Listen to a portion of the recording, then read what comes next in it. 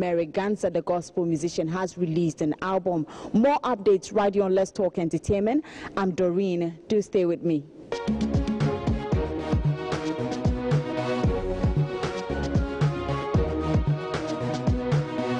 Well, if you just joined me, this is Let's Talk Entertainment. And yes, as we mentioned earlier, now as part of the upcoming concert for SP Kofi Sarpong, dubbed SP Kofi Sarpong Live Concert, he paid a courtesy call on former President Jerry John Rawlings along with his management, Media Excel. Well, it happened today and our cameras were there. Of course, you know how it is. After talking, it was just okay that Papa J just said, yes, he will be there to support the event. Our cameras were there, and this is what we have for you guys. No, we have a lot of cultures in our country here, so we decided to go to the Volta region and pick the Bobobo, which became a household music in Ghana here and beyond. And so now, but we decided to go to other regions to pick the cultures to record. But because we were so successful with the first one, we couldn't go to another region. We had to record another one, Bobobo again, and that one too has been successful. Now the vision is that we want to help little children, yes, please, with all respect, those who are from poor family, to record, register for their NHIS.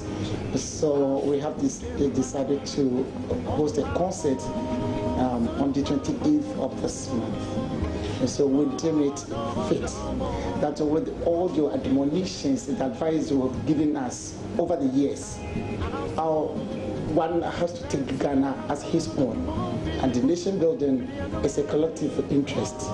So we have decided to come and plead to Your Excellency that if time will permit, on the 28th, we want to have you present at the National Theatre to grace the occasion for us.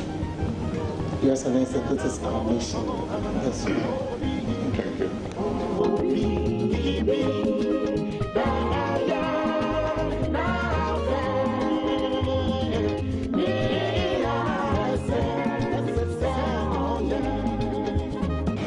Because there are many disadvantaged people in our society who need assistance, okay?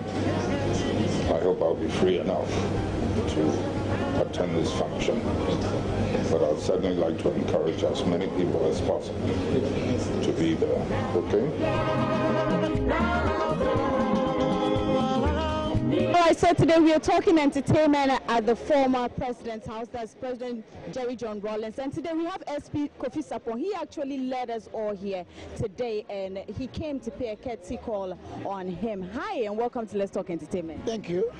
So, I mean, how does it feel coming to invite someone to an event like him, like our former president, and him assuring you that he is going to be part of it?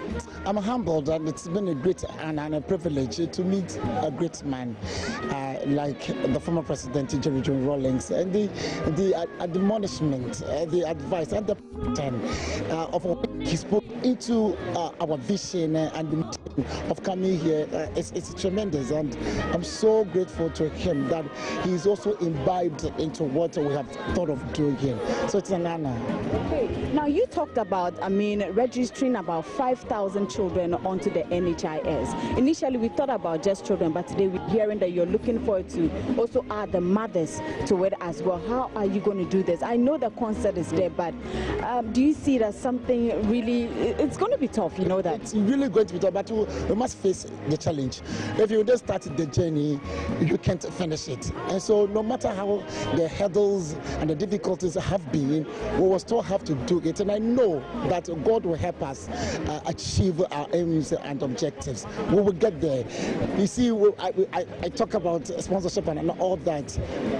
it's not coming, but yet we will gather the little that we have to do it. We pray that Ghanaians will also come into the program. They should put themselves into what we are doing, and then come on Sunday, 28th at National Theatre, then it to the glory of God, and to do what we have decided to do. You know, it's a passion. I can't let it go.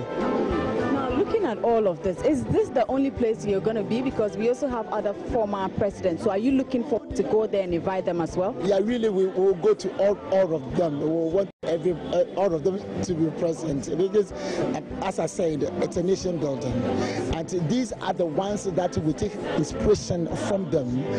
The advice and their admonishment go far. So we want all of them to be present, even if it hasn't, or it will not be the busy schedule of Nana Addo Dankwa Akufo-Addo, His Excellency, the President of the Republic.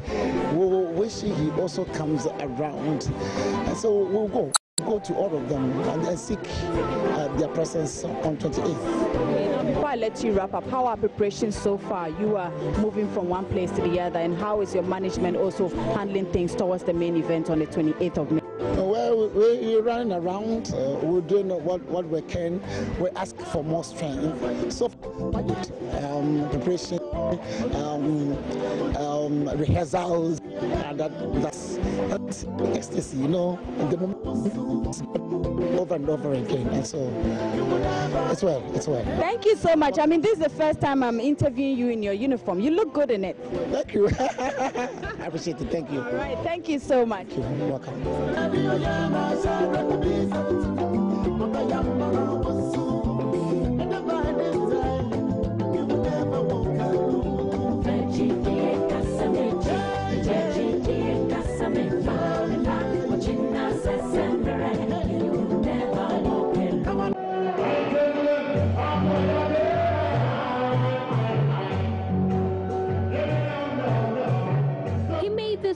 After he received his second nomination at the BET Awards, the nomination for the 2017 edition were announced on Monday. After winning the award at the 2015 edition, Stonebwoy expressed worry that Ghana received only a nomination in this year's award, while Nigeria and South Africa have 4 and 3 nominations respectively. The Go Higher hit singer will be competing with Wizkid from Nigeria, Davido from Nigeria, Techno from Nigeria, aka from South Africa, Nasty C from South Africa, Mr. Easy from Nigeria, and Babes Wodomo from South Africa for the award this year.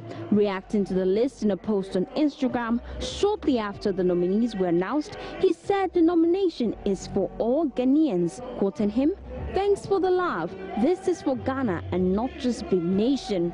Born Livingstone Setekla, Stonebwoy wondered what was happening to Ghana. He blamed the incessant pull him down syndrome for the dwindling fortunes of Ghanaian artists.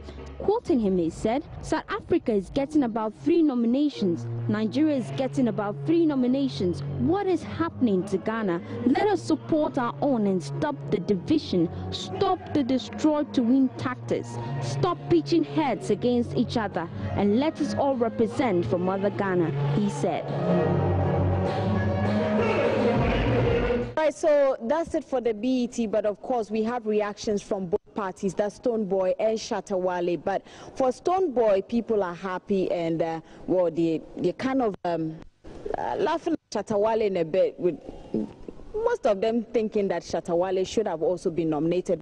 With all of this, Stonebwoy is actually calling for unity because he believes that his nomination is for everybody in GH. But Shatta Wale, on the other hand, says that he can't even find his BEC certificate, let alone think about BET. Well, it's directed to, I guess, Ghanaians, but those were their reactions. Hey, Sergeant Lee, Shatta Wale's arch-rival Stonebwoy received his second nomination at the BET Awards after the nominees for the 2017 edition were announced on Monday. Shortly after the nominees were announced, several persons took to social media platforms to troll Shatta Wale for missing out on the awards again this year. But the taking over hit singer is not worried about missing out. In a series of posts on Twitter and Facebook, he urged his fans not to be upset about the development. He said, and I quote, "I don't want any fan of mine to feel bad about any BET. My skin is too strong now for such issues," he said. Born Charles Niyama Mensah Jr., the dancehall act added, and I quote, "My BET certificate safe, I don't know where it day. Then we come worry about BET. Hashtag money they call me for my brain," unquote. 2017 BET Awards will be held on June 25, 2017 at the Microsoft Theater in Los Angeles. All